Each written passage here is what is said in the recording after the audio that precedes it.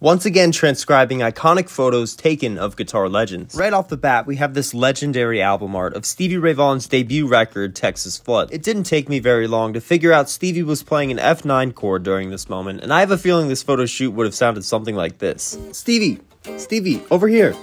Stevie, right here. Stevie, yes, perfect, yes.